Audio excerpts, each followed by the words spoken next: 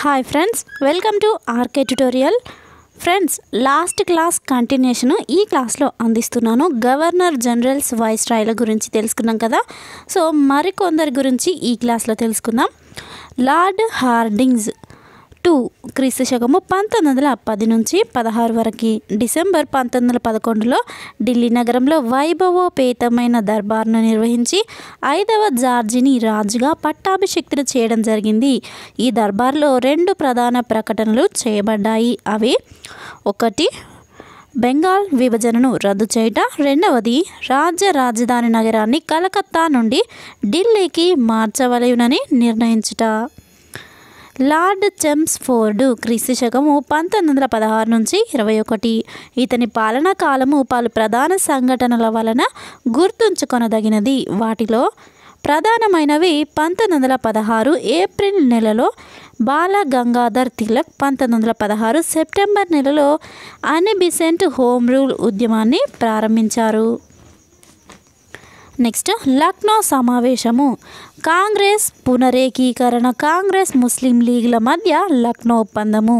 ఖిలాఫత్ ఉద్యమము ప్రారంభించబడింది. గాంధీ భారతదేశానికి రావటము, సబర్మతి ఆశ్రమ స్థాపన, చంపారన్ సత్యాగ్రహము, సహాయ నిరాకరణ రణ సత్యాగ్రహము అనే ఆయుధాలతో గాంధీజీ భారత స్వాతంత్ర్య ఉద్యమానికి తిరుగులేని నాయకుడిగా ఆవిర్భవించాడు. మాంటేగ్ చెమ్స్ఫోర్డ్ సంస్కరణలు భారత ప్రభుత్వ చట్టము 1919గా రూపుదాల్చాయి. రౌలత్ చట్టాల వంటి అణచివేత చట్టాలు చేయబడ్డాయి. అమృత్సర్లోని జలియన్వాలా బాగ్లో అమాయకులైన భారతీయుల మరణకాండ చోటు చేసుకుంది. మహాత్మా గాంధీ నేతృత్వంలోని అహింసాయుత సహాయ నిరాకరణోద్యమం ప్రారంభించబడింది. ఆగస్టు 1, 1920న తిలక్ మరణించడంతో మహాత్మా గాంధీ తిరుగులేని ప్రజానాయకుడిగా ఎదిగాడు. కాంగ్రెస్ నాగపూర్ సమావేశము. కాంగ్రెస్ రాజ్యాంగంలో మార్పులు చేయడం కూడా ఈ సంవత్సరంలో జరిగింది. నెక్స్ట్, భారత ప్రభుత్వ చట్టము 1919 జనవరి 1, 1921 నుండి అమలులోకి వచ్చింది. దీని ప్రకారము రాష్ట్రాలలో ద్వంద్వ పరిపాలన ప్రవేశపెట్టబడింది. నెక్స్ట్, లార్డ్ రీడింగ్ క్రీస్తు శకము 1921 నుండి 26 వరకు. సహాయ నిరాకరణోద్యమానికి లభించిన ప్రజా మద్దతు బ్రిటిష్ ప్రభుత్వ విధానాల్లో విప్లవాత్మకమైన మార్పులకు కారణమయ్యాయి. చౌరీ చౌరా సంఘటనతో సహాయ నిరాకరణోద్యమం ఉపసంహరించబడినప్పటికీ విజయవంతమైన ఈ ఉద్యమము మరియు కేరళలోని మలబార్ తీరంలో హింసాయుతంగా సాగిన మెప్లా తిరుగుబాటు బ్రిటిష్ సామ్రాజ్య పునాదులను కదిలించివేశాయి. నెక్స్ట్, లార్డ్ ఇర్విన్ క్రీస్తు శకము 1926 నుండి 31 వరకు. 1927 నవంబర్ మాసంలో సైమన్ కమిషన్ను ఏర్పాటు చేస్తున్నట్లు ప్రకటన వెలువడంతో జాతీయ రాజకీయ రంగాన్ని ఆవరించిన చీకట్లు తొలగిపోయాయని చెప్పవచ్చు.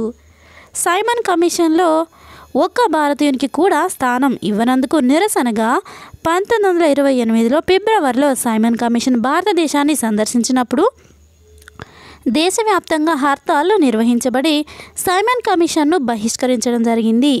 హార్ట్కోట్ బట్లర్ ఇండియన్ స్టేట్స్ కమిషన్ నియామకము 1928లో మొట్టమొదటి అఖిల భారత యువజన కాంగ్రెస్ సమావేశము జరిగింది.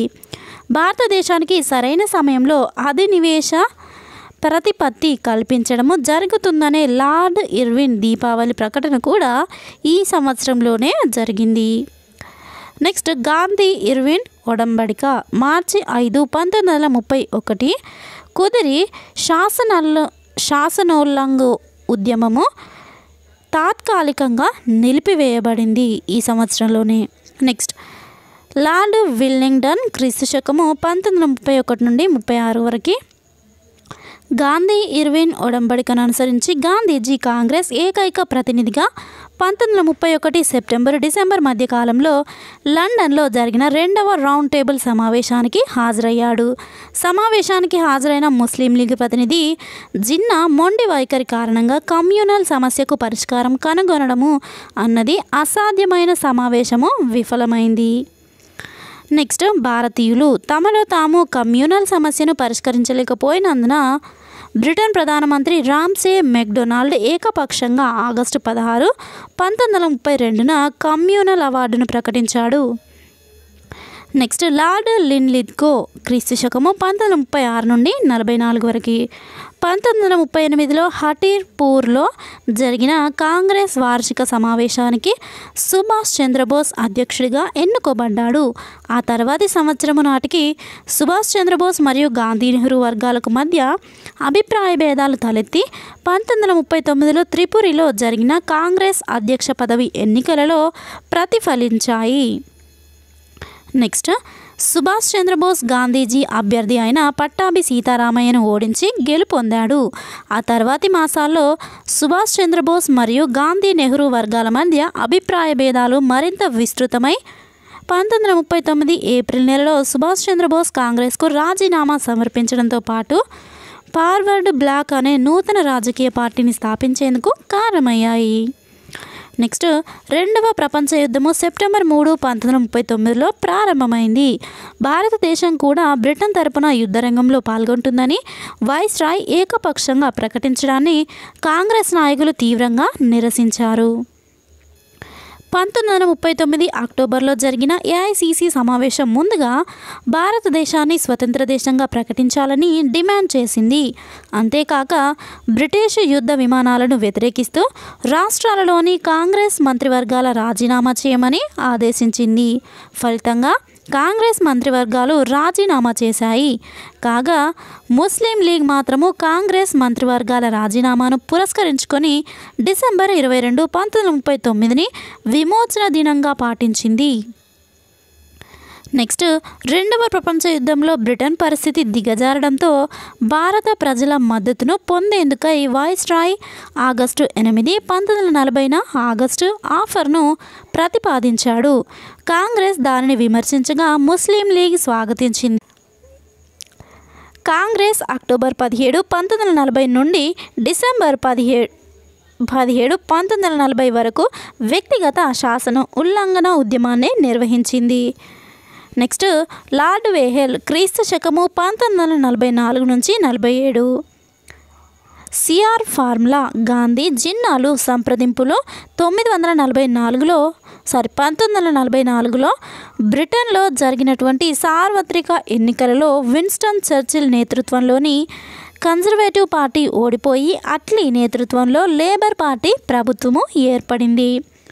1945 సెప్టెంబర్లో స్వాతంత్రాన్ని పొందేందుకు భారత్కు గల హక్కును గుర్తిస్తూ బ్రిటన్ ప్రధాని అట్లీ ఒక ప్రకటన చేశాడు. 1946 ఫిబ్రవరిలో భారత నౌకాదళము తిరుగుబాటు జరిపింది. 1946 మార్చిలో బ్రిటిష్ ప్రభుత్వము క్యాబినెట్ మిషన్ను భారత్కు పంపింది. క్యాబినెట్ మిషన్ తన ప్రతిపాదనలను మే 16, 1946న ప్రకటించింది. లేబర్ ప్రభుత్వము భారతదేశానికి స్వాతంత్రం ఇచ్చేందుకు సుముఖంగా ఉందని భారతీయులు భావించారు. జూలై 6 నుంచి 7, 1946న ఏఐసిసి క్యాబినెట్ ప్రణాళికను ఆమోదించింది. ముస్లిం లీగ్ క్యాబినెట్ ప్రణాళిక తనకు ఆమోదయోగ్యం కాదని పేర్కొంటూ ఆగస్టు 16, 1946ను ప్రత్యక్ష చర్యాదినము అంటే నిరసన దినంగా ప్రకటించింది. లీగ్ యొక్క ఈ చర్య బెంగాల్లో మత ఘర్షణలు ప్రారంభమై ఉత్తర భారతం అంతా విస్తరించేందుకు కారణమైంది. ఈ మధ్యకాలంలో రాజ్యాంగ సభకు ఎన్నికలు నిర్వహించబడ్డాయి. సెప్టెంబర్ 2, 1946న జవహర్లాల్ నెహ్రూ నేతృత్వంలో తాత్కాలిక ప్రభుత్వము ఏర్పాటైంది. ఈ ప్రభుత్వంలో చేరేందుకు ముస్లిం లీగ్ మొదట్లో ఇష్టపడకపోయినా ఆ తర్వాత చేరింది. నెక్స్ట్ 1947 ఫిబ్రవరి 20న భారతదేశంపై బ్రిటిష్ పాలన ముగింపు గురించి అధికారాన్ని 1948 జూన్కు ముందుగానే బాధ్యతాయుతమైన భారతీయులకు అప్పగించడం జరుగుతుంది. లార్డ్ మౌంట్ బాటన్ క్రీస్తు శకము 1947 నుంచి 48 వరకు. మౌంట్ బాటన్ 1947 మార్చి 24న వైస్రాయ్ పదవిని అలంకరించాడు. అతడు రాజ్యాంగ ప్రతిష్టంభనను అంతం చేసేందుకై వివిధ పక్షాలతోనూ నాయకులతోనూ చర్చలు జరిపి దేశ విభజన ఒక్కటే మార్గం అనే నిర్ణయానికి వచ్చాడు. అందుకు కాంగ్రెస్ నాయకులను కూడా అంగీకరింపజేశాడు. దేశ విభజనతో కూడిన తన ప్రణాళికను 1947 జూన్ 3న ప్రకటించాడు. 1947 జూన్ 4న భారత స్వాతంత్ర బిల్లును బ్రిటిష్ ప్రధాని అట్లీ హౌస్ ఆఫ్ కామన్స్లో ప్రవేశపెట్టాడు. ఈ బిల్లును 1947 జూలై 17న బ్రిటన్ పార్లమెంటు ఆమోదించింది. 2 సరిహద్దు కమిషన్లు ఏర్పాటు చేయబడ్డాయి. ఒకటి పంజాబ్ విభజనకు, మరొకటి బెంగాల్ విభజనకు. సర్ సిరిల్ రాడ్క్లిఫ్ ఈ 2 సరిహద్దు కమిషన్లకు అధ్యక్షుడిగా వ్యవహరించాడు. నెక్స్ట్ 1947 ఆగస్టు 7న మహమ్మద్ అలీ జిన్నా భారతదేశాన్ని వదిలి కరాచీ చేరుకున్నాడు. పాకిస్తాన్ రాజ్యాంగ సభ అతడిని అధ్యక్షుడిగా ఎన్నుకుంది. 1947 ఆగస్టు 14న పాకిస్తాన్ స్వాతంత్రాన్ని పొందింది. 1947 ఆగస్టు 15న భారత్ స్వాతంత్రాన్ని పొందింది. అదే రోజున మౌంట్ బాటన్ స్వతంత్ర భారతదేశానికి ప్రథమ గవర్నర్ జనరల్గా పదవీ ప్రమాణ స్వీకారం చేశాడు. నెక్స్ట్ చక్రవర్తుల రాజగోపాలాచారి క్రీస్తు శకము 1948 నుంచి 50 వరకు. స్వతంత్ర భారతదేశానికి చక్రవర్తుల రాజగోపాలాచారి మొదటి చివరి భారతీయ గవర్నర్ జనరల్గా వ్యవహరించాడు. చక్రవర్తుల రాజగోపాలాచారిని conscious keeper of Mahatma Gandhi అని పిలుస్తారు. ఫ్రెండ్స్, ఈ క్లాస్ని ఇంతటితో ముగిస్తున్నాను. దీని కంటిన్యూషన్ నెక్స్ట్ క్లాస్లో అందించడం జరుగుతుంది. ఫ్రెండ్స్, నా క్లాస్ కనుక మీకు నచ్చినట్లయితే లైక్ చేయండి. ఈ క్లాస్ని మీ ఫ్రెండ్స్కి తప్పకుండా షేర్ చేయండి. ఇలాంటి మరిన్ని క్లాసెస్ కావాలంటే సబ్స్క్రైబ్ చేసుకోకుండా ఎవరైనా చూసినట్లయితే తప్పకుండా సబ్స్క్రైబ్ చేసుకొని పక్కన బెల్ ఐకాన్ని యాక్టివేట్ చేసుకోండి. వీటికి సంబంధించిన పీడిఎఫ్స్ మా యొక్క వెబ్సైట్లో పొందుపరచడం జరుగుతుంది. వెబ్సైట్ వచ్చేసి www.shineindiarktutorial.com. Thank you friends. Thanks for watching.